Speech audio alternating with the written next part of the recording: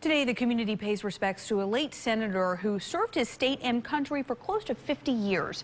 The visitation for State Senator Madison Marye happened this afternoon in Christiansburg. He passed away Tuesday in his home at the age of 90.